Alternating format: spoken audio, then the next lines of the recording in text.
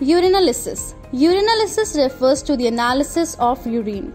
The test involves the examination of different aspects of the urine, including appearance, color, odor, pH, specific gravity, presence of bacteria, virus, blood, proteins, ketones, bilirubin, glucose or cells, etc. Clinical significance. Cloudy urine could signify a urinary tract infection.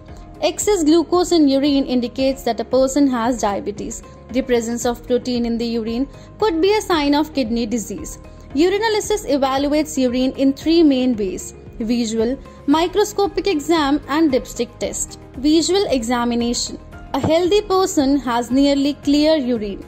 Darker color of urine may indicate dehydration or other medical issues. If the urine is red or brown, this may indicate that it contains blood. Microscopic exam.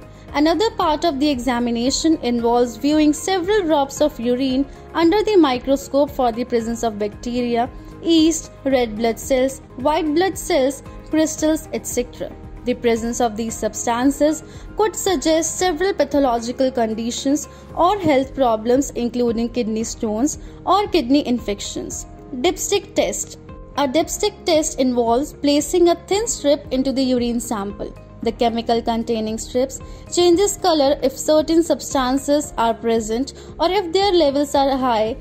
A dipstick test checks for acidity, protein, sugar, bilirubin, etc. DPMI सिर्फ शिक्षा हुनर ही नहीं बल्कि सम्मान के साथ सुनिश्चित रोजगार. Thank you DPMI.